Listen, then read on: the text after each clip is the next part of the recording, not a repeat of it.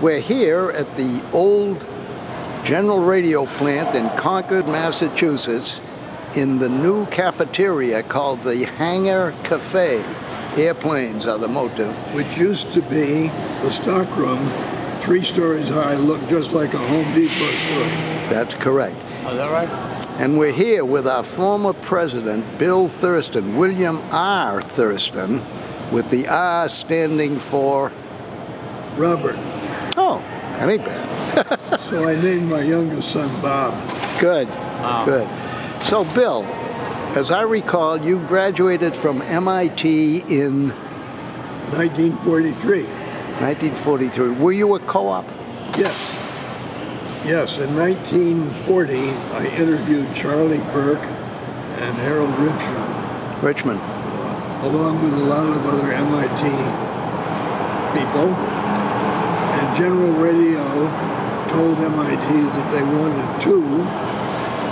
And they wanted 2 people out of the 4 people that they accepted. I was number 4 on the list. But the first 3 did not accept their offer, so I got in. Good. Where were you living? At the MIT Student House. Okay. But I couldn't afford to live anywhere else. Sure, but you had grown up where? I'm born in Brooklyn. Brooklyn. And grew up in Stamford, Connecticut. Okay. And then we went bankrupt, lost our house. Oh, God. What'd your father do? What was it? He was, he used to advertise stocks and sell stocks. He kind of an early, he was doing very well. Yeah. But then doing nothing after that. And so we didn't have any place to live. But my aunt, who was working as a needlepoint designer in New York City, had built a house in Darien, Connecticut. A nice one, 3 bedrooms. And she was gay, and her partner was, I didn't know what that meant in those days. Sure. It's all right. I wish I could see her now and tell her it was all right. Yeah, yeah. But at any rate, she took us in, my mother and my brother and our dog. My brother is 12 years younger, and he has 12 acres in Hollywood Cove, Alaska. Wow. He's running an operation there, which has a lodge and cottages, and they have corporate people coming for special things. And it's really quite something, and if anyone is interested in looking, they can check it on the website, which is stillpointlodge.com. Wow. All right, jumping ahead now, we got you as a co-op student at General Radio. Yes. Doing what and working for who? Well, first I was working for Fred Howland in the receiving room. And right here someplace. Yeah. Yeah. And no, Cambridge. No, that You're was in Cambridge. Yeah. Yeah. And my job in the receiving room was to open packages, see who was to get them, and then deliver them all around the plant. Yeah. Great stuff. I love that first. And then I was in that whole summer. I was in 7 departments. Wow. The longest one was in winding. Yeah. 5 weeks. Yeah. Ray Searle was the foreman. Yep. And one hot day when it was having a lot of trouble, the wire kept going off the edge of the paper. It was so humid. Yep. He brought me a delicious peach. He thought I might enjoy it. Now that was an act of kindness. Now I was also in receiving inspection. Happy Wade? Bill Lewis. Bill Lewis. Who used to do the happy dance. Yeah. Anyway, one time, the incoming part to be inspected was a shaft, a bakelite shaft. Yeah. And I didn't know how to accept, reject those shafts. Yeah. So I went up to where I had worked before and talked to Warren Newell, who I knew assembled those. Big Warren, tenor. And I asked him his opinion as to, are they good or not? Charlie Burke came to see me later and he said, That's not the way it's done. He said, you should have reported that to Bill Lewis? Lewis, yeah. So that's how I learned. So then you went up to engineering? Future co-op the terms? second Laboratory. The second one was a laboratory. In the lab. Everett Lewis was calibrating those LR1 things. Yeah.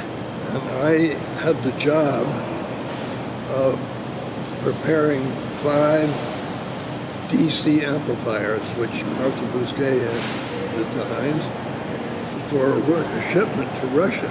Oh boy. And it was very hard because you had to select vacuum tubes and get just the right ones so that the meter would be accurate. I remember Fred Howland coming to me once. He said, look, he said, those will probably get shot down by a German submarine on the way over, so don't spend so much time. But I didn't want to do that. No, of course not. I didn't do that. Of course not. So anyway, that was a good experience. I remember I calibrated 50 wave analyzers, 736A. 736, the big thing. Big thing with the knob. I calibrated 50 of those, so I really knew how to do it. Yeah, I thought it took 2 guys to do that, because it used to be Joe Belcher and King David. Dave King used to do it as a pair, I remember. I did it myself. Yeah.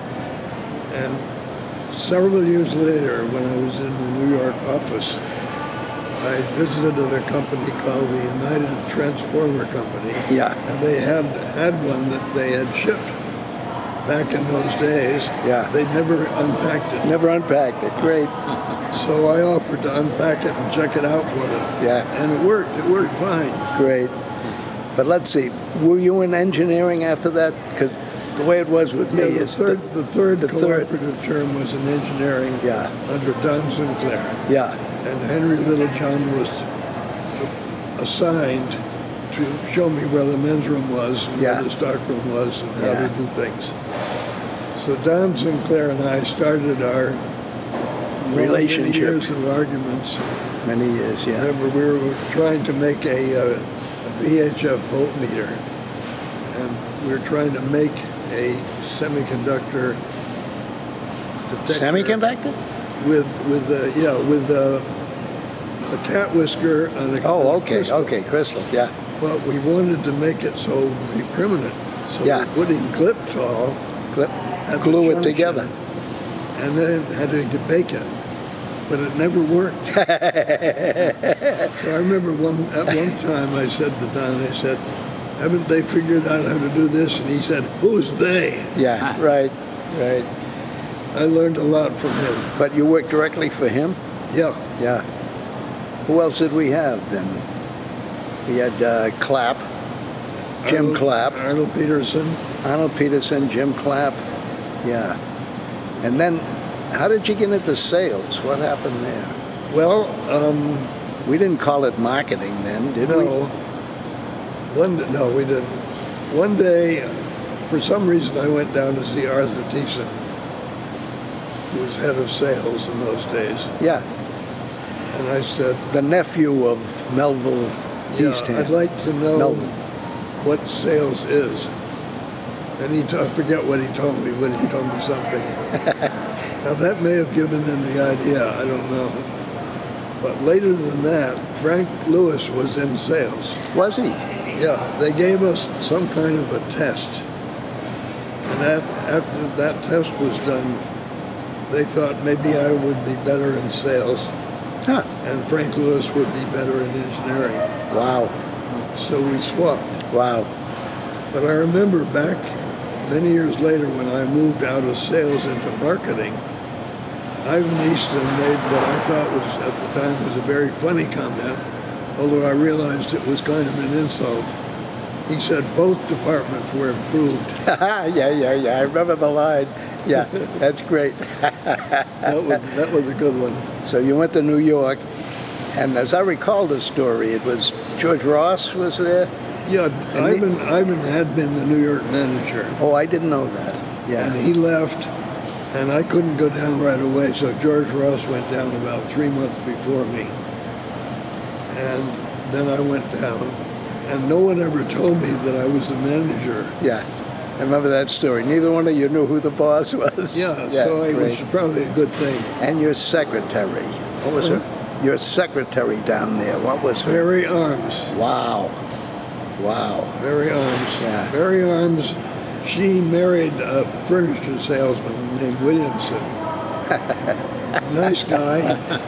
He had a Jaguar. Oh boy. And they bought a case of wine and she had to carry it on her lap. Oh boy. At any rate, Pat, my second wife, Pat, and I went to see Marion. Oh, no kidding? Marion Williamson in Burlington, Vermont. Wow. Visited with her one night. Wow. She looked fine. Yeah. But anyway, how many years were you down there? 3, 4, 5? 5 years. Yeah, that was before they built the World Trade Center. Oh. And our building was the Brady building overlooking the Hudson River and the Colgate clock. Wow. And I used to commute from Teaneck down the river in the Teaneck and the Hackensack Ferry. Wow. No, the Teaneck Ferry. Good years. Whatever it was. Now, when did you get married? 1948. Okay. And we moved to New York in 1950. Yeah, yeah. And then in 55, we moved back to Harvard. Yeah, and then, were we here then? No, we were still in Cambridge.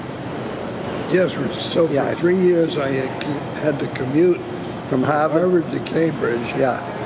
And I remember usually I had quite a few engineers with me on the way back. I'd drop them off in Belmont. Holgi, were you in that?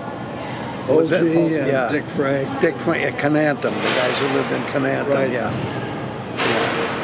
Yep. And then we moved out here in 58.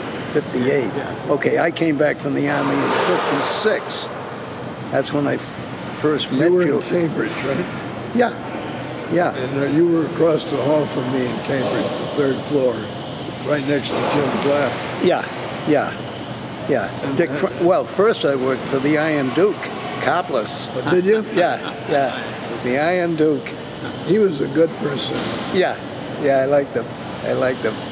There's a joke. You are not paid to think. You know, there's a joke. It was popular during the Kennedy years where you'd say something, just something brief, and the person you were teasing had to come up with a question to which that would be the answer. Yeah. And there's a route called 9W which runs along the Hudson River. And that was the question, 9W. And the answer was, do you spell your name with a V, Dr. Wagner? 9W. 9, I love it. I remember that. I love it. Yeah, good. So anyway, wherever we got you now, you're over in marketing. You're over in the other building. Yeah. Marion Grothier yet? Or no, she's later when you were president. No, in New York. In New York, I kept coming up with ideas for new products. Okay. Some of which were good. Yeah. But some of which weren't. Well, all right. Anyway, they decided that they wanted somebody to do market research. Sure. Because some of the new products coming along we weren't sure about. Sure. And who were you working for? Thiessen? Thiessen. Yeah, Myron Smith. Ran sales. He was the sales manager. Yeah. I remember when I was sent to New York, I asked Myron whether I was going to be the manager or not. And he never actually told me. That's it was right. a lot of words. Yeah, that was Myron. I think what he was really saying was, well, we'll see. We'll see. Yeah. Yeah, he was pretty good. I remember Myron. About 3 years later, Arthur Thiessen made the comment to me. He said, well, George Ross came down ahead of you. Your assistant preceded you, right? That's when I knew that I didn't know. But there were just 3 of us. George, Mary Arms, and you. And me. Yeah. And I didn't know what a manager was. Yeah. And so I just made sure we all agreed on everything. Sure. Yeah, consensus. Yeah. I think I decided that's the way management should be. Yeah. Yeah. Yeah. So at any rate. And let's see, where we got you now? We got you in market research. Yeah, I had Bob Bull as an assistant. Yeah, yeah. And Dick Rogers. Dick Rogers. Yeah, Yeah, Dick he Rogers worked for Bull. first. Yeah. Yeah, Bull was later. Yeah. Yeah, I'd forgotten that. Right. And then what happened? Let's see. You became... I remember one day in 1966, Don Sinclair walked into my office and said, "We have just elected you as Vice President of Planning." Planning. And you know what I said? I said, "What's planning?" Yeah, yeah, yeah. And he looked at me, disgusted look, and said, "Planning," and walked out. Yeah, yeah. That was my start as Yeah, yeah. Yeah. an officer. Yeah, that was... And then 2 years later, it was marketing, and Thiessen Yeah, retired. yeah. And he wanted Leo Chamberlain to Yeah. succeed him. What was Leo then? He had come back from New York. He was out in He's in sales. sales. Yeah, yeah. And But he replaced Myron. Don Sinclair didn't want him. Yeah, yeah, And so I got the job. yeah. And Leo came to me and said, "I'll work for you and you're the boss." I didn't know what that meant, but Yeah, yeah, he was really smart. yeah, yeah. Navy guy. He was out of the Terrific Navy. Cornell. personality. Yeah, Cornell. Yeah. Yeah. Yeah, we had Dave Friedley here a while back on a trip out. You remember Friedley? Yes. Yeah, he was, Leo, I guess, hired him out of Cornell or somehow. That's right. Yeah, go ahead. Leo. Go ahead, answer it. I'll pause.